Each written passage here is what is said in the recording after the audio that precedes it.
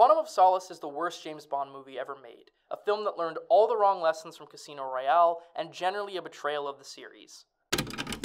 I was a bit surprised by the amount of pushback I got for this take. While I was fully prepared for my Skyfall criticisms to draw some ire, I didn't expect there'd be many Quantum defenders. To be fair, objections were a lot less Quantum is actually good, so much as they were Quantum isn't the worst Bond movie, and I get that. Movies like Diamonds Are Forever or The Man with the Golden Gun are much more outlandish in their badness and general stupidity, but I'd also argue these movies offer a lot more as entertainments. Few of the Bond movies really qualify as great, but all of the films, even the weakest ones, usually have at least one standout element. Whether it be a fun action scene or some good music, a memorable performance, even just a single stunt. Part of 007's longevity comes from how reliably the franchise delivers the goods of escapist spectacle. Diamonds Are Forever is a perfect example of this, a largely terrible movie which nonetheless features an awesome John Barry score, a nail-bitingly claustrophobic fight scene, and an all-timer title track from the indelible Shirley Bassey. I'd never call the movie good, hell I'd barely call it competent, but looked at for its individual components, Diamonds does offer some value. But what does Quantum of Solace offer? The main theme is dreadful, while both it and the opening titles are hopelessly generic and don't really reflect the film at all. The action scenes are an incoherent mess of quick cuts and disorienting close-ups, which don't communicate what's happening. Mathieu Amalric seems completely checked out as the film's villain. And oh yeah, the film is an overbearingly self-serious slog of misery. Most of the best performances come from returning players like Daniel Craig and Judi Dench. As far as good things that are unique to Quantum of Solace, I like it when M says this. When someone says we've got people everywhere, you expect it to be hyperbole. Lots of people say that. Florists use that expression. Doesn't mean that they've got somebody working for them inside the bloody room. But that's mostly it. However, I will concede, there is one James Bond movie worse than Quantum of Solace. Never say never again. Sort of. See, it's not really a James Bond movie. But before I spend way too much time ranting about why I don't like a James Bond movie, let's talk about today's sponsor, Skillshare. Skillshare is an online learning community with thousands of classes in all manner of subjects. Filmmaking, writing, fine art, web design, entrepreneurship. Whatever you're looking for, they've got it. If you watch my videos, you may well be interested in making video essays of your own and don't know where to start. Well, I'd highly recommend Halis Narvaez's class, Learn Premiere Pro and Edit a How-To Video for Beginners. As someone who largely learned editing by myself, troubleshooting through issues and mistakes as they came up, I cannot stress enough how much time this class would have saved me. Skillshare is also ad-free and costs less than $10 a month with an annual subscription. And if you'd rather try it first before spending some dough, then good news. The first 1,000 people who click the link in the description will get a free trial of Skillshare's premium membership. Whether you're a pro looking to sharpen your skills, or a novice striking up a new hobby, Skillshare has got you covered. Never Say Never Again may be adapted from one of Ian Fleming's James Bond novels. It may feature several Bond characters, including 007 himself, played by the immortal Sean Connery no less. But it isn't a James Bond movie. I mean this in both a legal sense, given the film was not produced by Eon Productions and therefore not an official entry within the James Bond series, but also in a more essential way. So much of Bond's identity is rooted in uniquely cinematic tropes. The gun barrel intro, the main theme, the title sequences, that are not used in Never Say Never Again. The result is a strange facsimile of James Bond, one clearly reminiscent and evocative of the real Bond, but also distinctly unreal. The feeling is not unlike being a Bloodborne or Dark Souls fan and going to play something like Neo. It's clear what the work is trying to be, but it's no substitute for the real McCoy.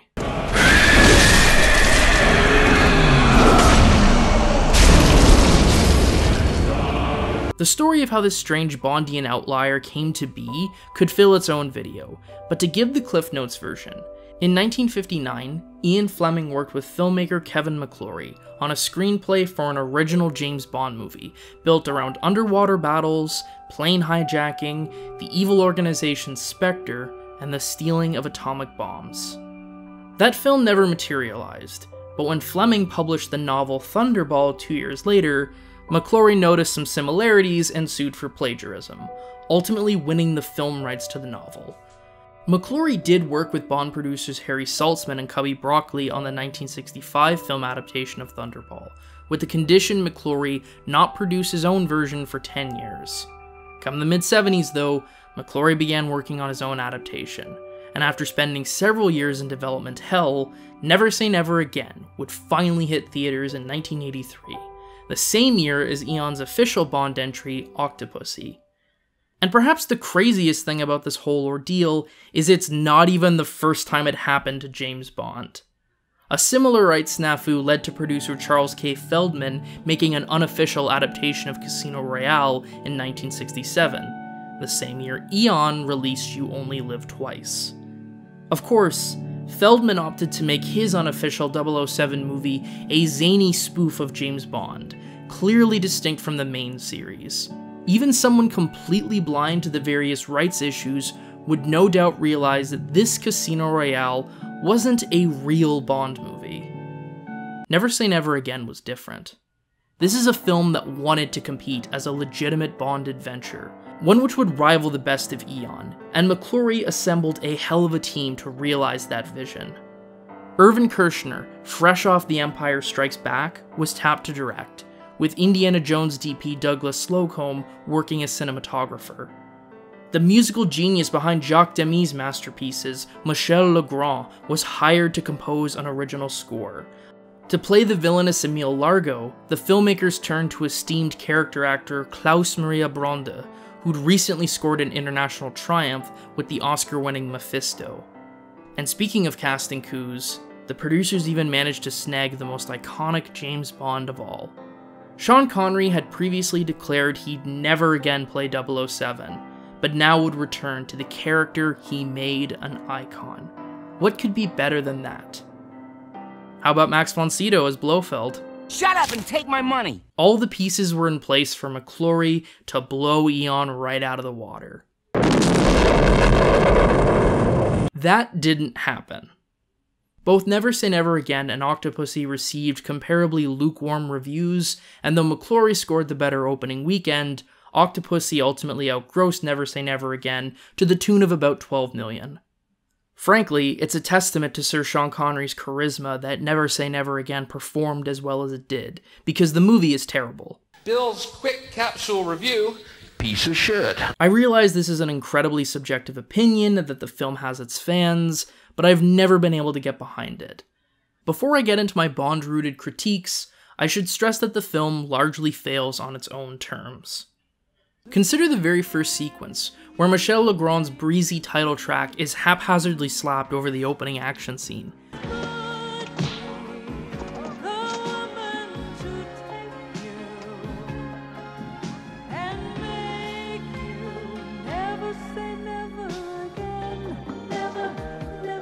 It's hard to know what the tone's supposed to be when Bond's infiltration is built on these really violent murders, and they're all offset by this mellow listening. Of course, the twist is this scene is actually a training exercise, and Bond isn't actually in real danger. But wouldn't that revelation land better if the scene had a greater sense of intensity?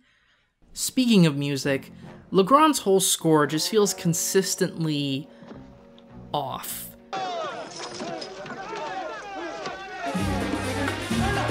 The man had an amazing flair for writing longing romance and boundless joy, but action thrillers were evidently not his foray. There are more fundamental issues here though, like how Largo is so laid back and unassuming that it's hard to find him menacing. Domino doesn't even seem to dislike him much either, to the point that it makes her eventual rebellion against him a lot less powerful. The dude's a bit of a goon and a bit violent and dangerous at times, but he certainly doesn't match well against 007.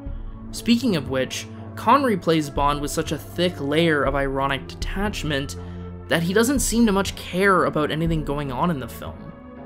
Consequently, while there is a lot of action throughout, most of it is lacking in tension. Take the scene where Bond is held at gunpoint by Fatima Blush, who in this version has been reduced from a sexy villainess equal to Bond to a crazy lady who just hates men, but whatever. Bond's technically in trouble, but Connery plays it so smug and the script has him repeatedly unnerve Fatima that there's never any suspense. Bond is always in control. Why should I be afraid for him? Then he blows Fatima up and he and Felix have a laugh about the whole thing. The movie is too in awe of Connery, unwilling to place its hero in any sort of genuine peril, which makes for a pretty inert action movie.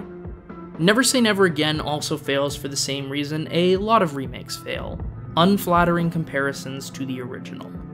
Scene after scene only serve to echo how much better Thunderball was 20-some years ago. Take the murder of Domino's brother. In Thunderball, it's this really ominous moment where an uncanny doppelganger brutally shoots the brother at point-blank range, the low lighting further contributing to the eerie mood. In Never Say Never Again, we get this ridiculous bit of slapstick.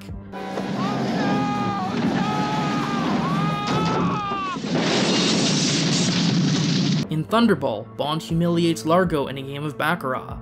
In Never Say Never Again, Bond humiliates Largo at Major League Gaming.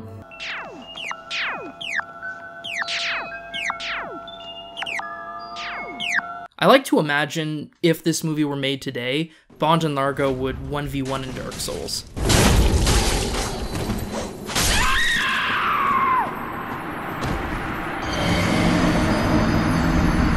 Well, Mr. Bond, it appears you've cost me my souls. Get good, you filthy casual. But the best example is the scene where Bond confides to Domino that her brother has been killed by Largo. In Thunderball, this is a surprisingly vulnerable scene, with Bond revealing a great deal of empathy and humanity, all while maintaining the character's cold detachment. The exposition moves the plot along, but the direction suggests a deeper sorrow.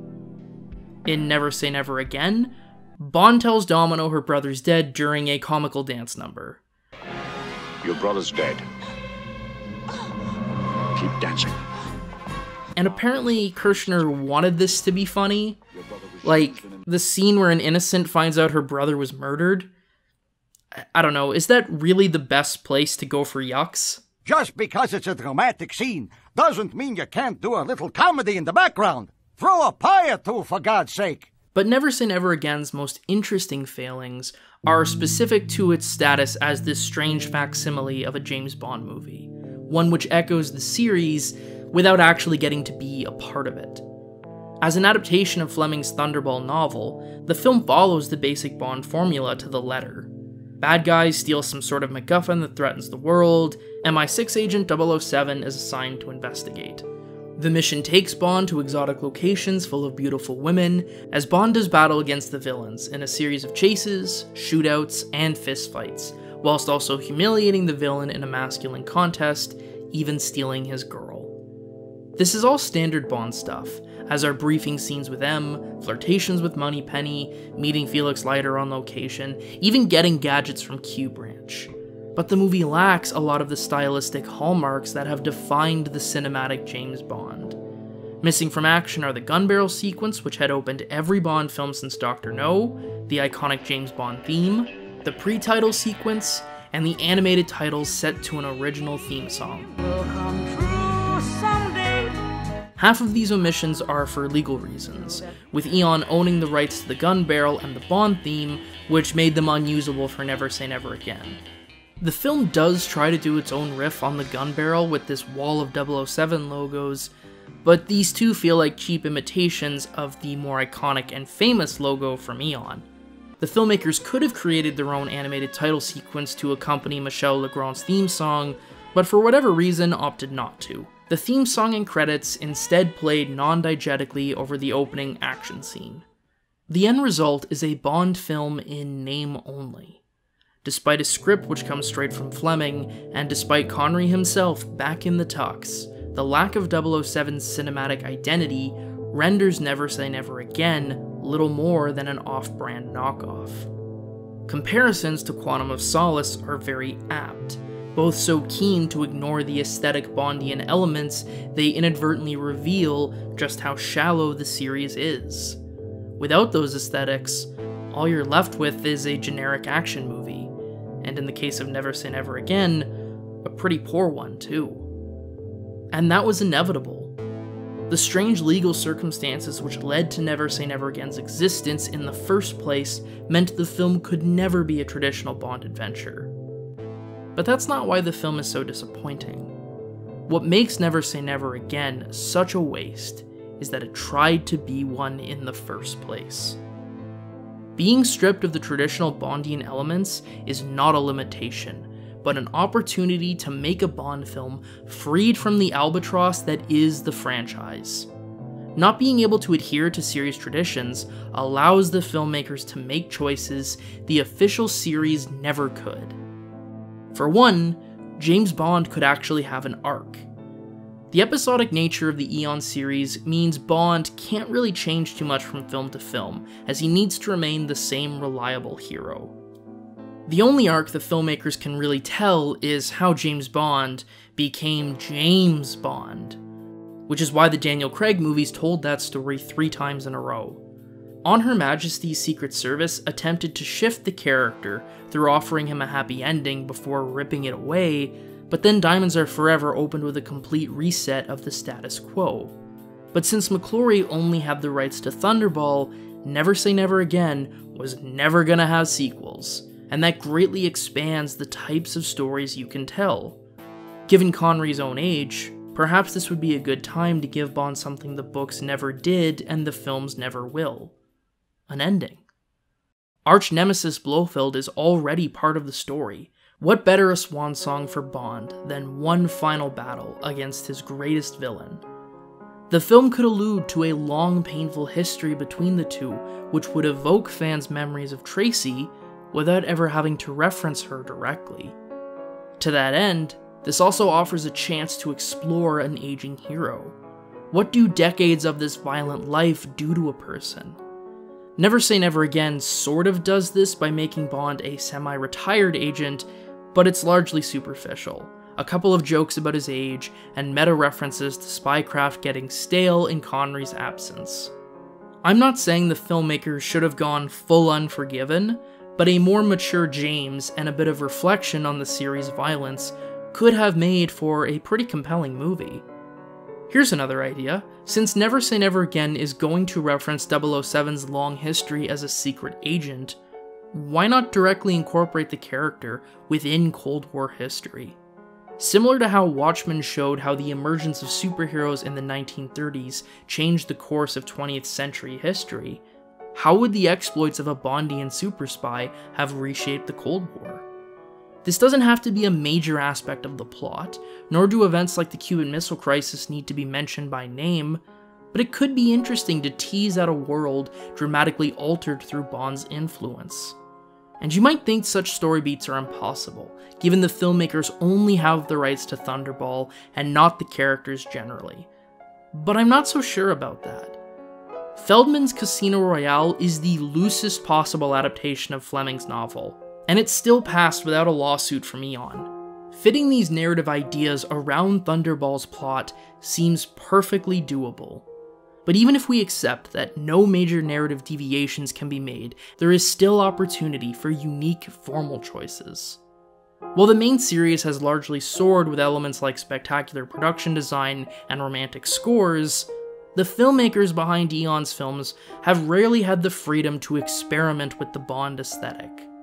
The series' look and feel has certainly evolved with time, but each era of Bond is defined by a certain in-house style, which emphasizes functionality rather than grandiose flair. But given the team behind Never Say Never Again can't fall back on classic Bondian tradition, the time is ripe for such experimentation. Even something simple like the film's aspect ratio. Instead of opting for 2.39:1 as essentially the default action movie aspect ratio, what if it changed throughout the film? to reflect how the look of Bond changed with time.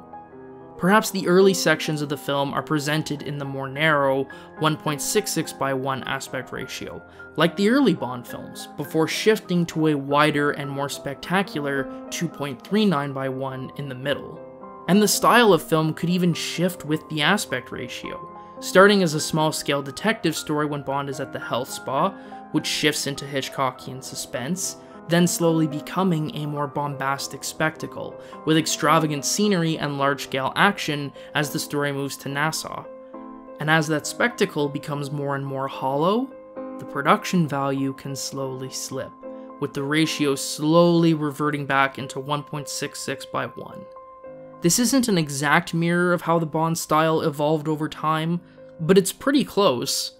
Moreover, it's an aesthetic choice which adds a lot of texture to the story, and even acts as sly, understated critique of the main series, growing even bigger and more empty until there was nowhere to go but down.